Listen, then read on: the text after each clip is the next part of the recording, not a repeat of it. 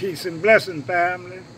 This is Elder Rasan Shakur out of the great city of New Orleans, Louisiana, coming to you with another great and informative video.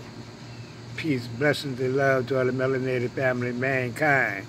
Well, family, Donald Trump, he refusing the people from Bahamas, the survivors, say he's not going to let them in the country because of drug addicts and this, that, and the other.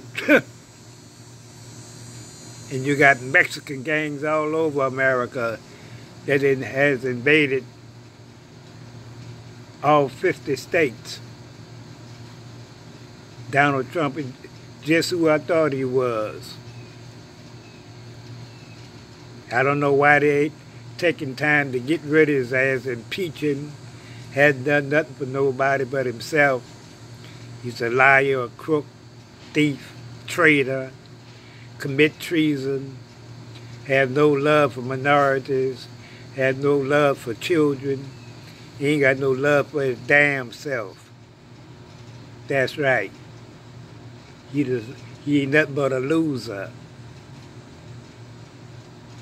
And America is losing too because of their evilness and unrighteousness.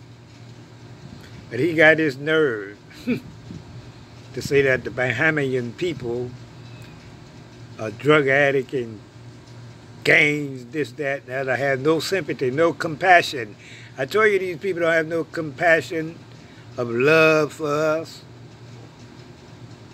But they got a lot of melanated brothers and sisters gonna be right there at the voting polls, voting for this moron, this traitor.